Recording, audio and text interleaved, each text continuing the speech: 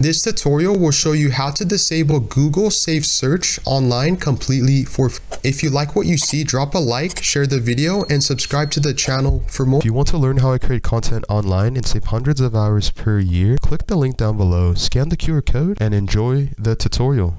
Step 1, if you want to disable Google Safe Search, is to open up and locate your search engine or browsing device. In this case, I have Safari opened up on iPhone, but this works with Android as well. And basically, whatever it is that you want to disable on Google Safe Search, as you can see, we have Safe Search, and we have this option, blur, off, or filter.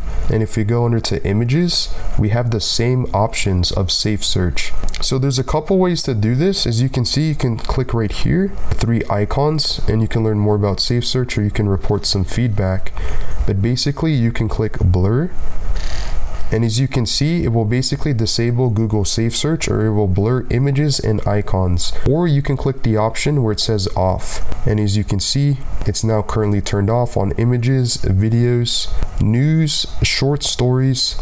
Okay, and then to disable Safe Search on Windows and Mac, you want to open up your search engine and browsing device. In this case, we have our search, and basically, if we scroll down, there's no way to disable. But if we were to scroll up, there's a way to disable the Safe Search. So you want to go to the top right hand screen, and in this case for Microsoft Edge, you want to click these 3 options and icons. And then this option where it has the lock Safe Search, you can click on it, and as you can see, it has strict to moderate, or you can click off, and that is how you disable it. Again, if you want to learn how you can save hundreds of hours and money online per year creating content, click the link down below, scan the QR code, and thanks for watching this tutorial.